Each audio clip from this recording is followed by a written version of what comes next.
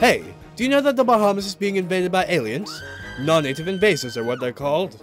The casuarina, Brazilian pepper, scaevola, melaleuca, and carpet daisy. These plants grow like wildfire, multiplying and outgrowing our native plants, giving them little to no space to grow. Our native plants provide food, shelter, building and crafting materials. They are used for bush medicine and provide a habitat for our native animals.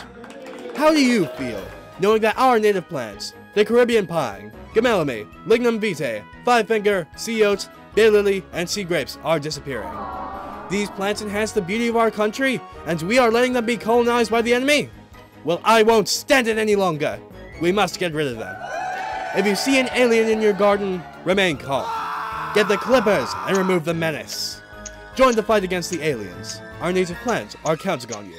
A message from Brief, Eco Schools, the National Coastal Awareness Committee, and the Jeff Small Grants Program Bahamas.